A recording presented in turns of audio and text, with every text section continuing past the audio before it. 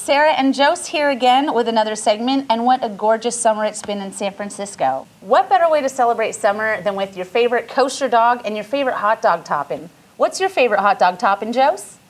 Well, Sarah, I'm a really big fermentation fan, so I'd have to say sauerkraut. Well, today you're in luck, Jose. With us today is David Gardella, our urban agricultural specialist here at JCCSF, and David's going to show us one of the best tailgate snacks and toppings for hot dogs, sauerkraut. David, take it. All right, so there's a few different ingredients that we can use in our salt fermented sauerkraut. We have some green and purple cabbage that we're going to use, one of our main kind of sauerkraut ingredients, some carrots, some radishes, a little bit of celery. These little guys right here are some fresh nasturtium seeds that add a really nice kind of peppery sharpness to our sauerkraut flavor.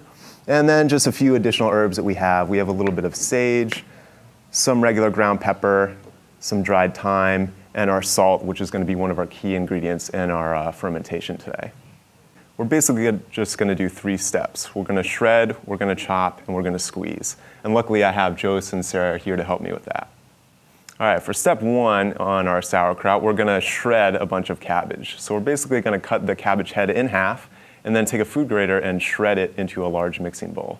Sticking with shredding for now, we're going to shred some of our carrots as well, just right into our mixing bowl and mix them in with the cabbage.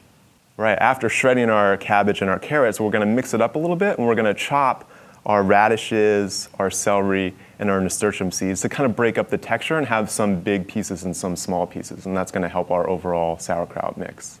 And after shredding all of our shredding ingredients, chopping all of our chopping ingredients, we're going to pour our salt in and we're going to squeeze all of our vegetables together, and the salt is basically going to draw out all the water for our vegetables so we can push them underneath the brine. Then once our vegetables are nice and moist, we're going to take all of that kraut and we're going to put it in a jar, either a mason jar or even a crock pot if you have a little bit more space.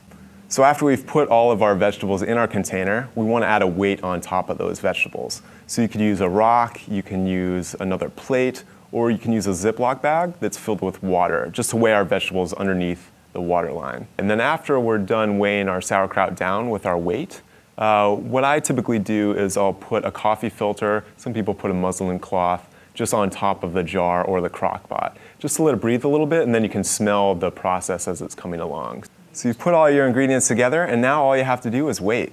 I typically wait about 10 to 14 days for my sauerkraut to be ready, but something that you can do is every day or so you can just go in and have a little taste and see how the flavor is developing, and whenever it's ready to your liking, you're ready to eat it. Thank you so much, David. For all of you out there, if you would like to learn some more pickling techniques and fermenting techniques, David Gardella is going to be teaching some wonderful classes this fall with our Urban Garden program. Since we don't have a couple weeks to wait for this kraut to ferment, David was kind enough to bring an awesome jar from home for us to try. So you guys ready to taste test? You bet. Yeah, why not? Let's do it. Chow down.